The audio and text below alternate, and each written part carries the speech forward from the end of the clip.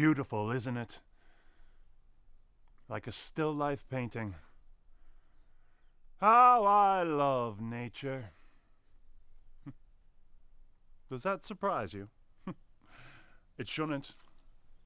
After all, I am as much a part of nature as that tree, this grass, those majestic old mountains.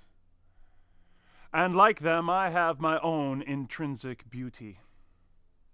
If Mother Nature is the earth's queen, then I am her king.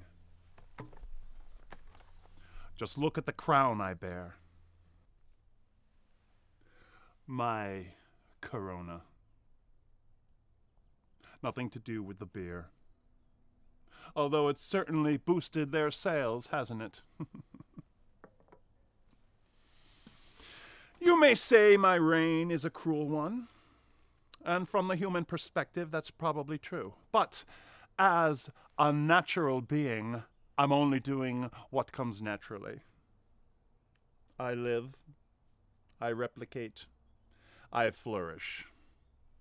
Like a bear on the prowl, or a predator on the African plain, I weed out the weak, the old, the helpless.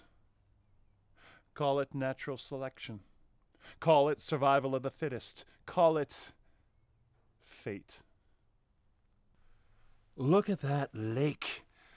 Its surface so placid and serene, and yet under that seemingly quiet surface, a constant struggle of life and death is going on. Little fish eating plants, bigger fish eating the little fish, and then people catching and eating the big fish. A perfect reflection of this chaotic world. Pandemics are hard work, and a little downtime in the Berkshires does a body good. Ah, fresh air. How invigorating after that filthy urban smog. Even the king of viruses needs a little TLC now and then. Isn't that why they come here? To relax amid nature? Soak up the culture? Of course, I've changed all that. It's a quiet summer now. No outdoor concerts or plays, no 4th of July fireworks. Not much of anything. Hardly a soul is stirring. I've seen a few of the brave ones out and about, trudging along the trails, masks in place, carefully keeping their social distance. They're the smart ones. Virus-fearing. I respect that. They need to recreate, and so do I. Recharge the batteries. Especially with fall just around the corner. I'll be so damn busy that I won't even have time to watch the leaves turn. Pity. Autumn is my favorite season. Nature's slow, graceful dance towards death. No, not death. More like a long sleep. I'll leave the dying to, well, you know. Can't say I feel sorry for them, the foolish ones. They thought they could play by their own rules. They thought that if they just ignored me, that I'd go away, like a bad dream. Dream on. As I travel across this great country, nothing makes my heart beat faster than the sight of a crowded beach, a basement bar packed with warm bodies, an indoor rally with wall-to-wall people, shouting, cheering, laughing, and spewing out those precious pearls of me into the stale air. Mwah! I've heard that their scientists are working on a, well, the V word. But that'll take time. At least a year, probably longer.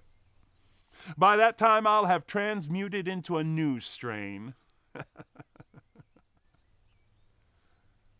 They're not going to dethrone this king. Oh no. I'm here to stay.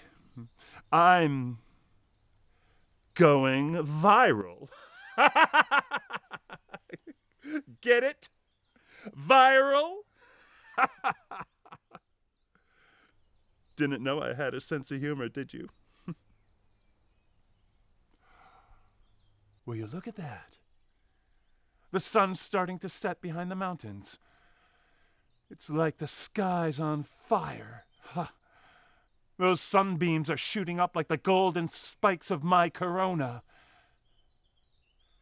Which reminds me, it's time to get back to work. Got a lot of ground to cover tonight. Towns and cities where people are less fearing and more thoughtless. It'll be easy picking for the most part.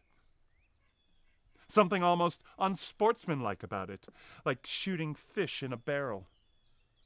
But you won't hear me complaining. A virus has to do what a virus has to do. After all, it's our nature. Goodbye. It was nice chatting with you. Enjoy the sunset. While you can.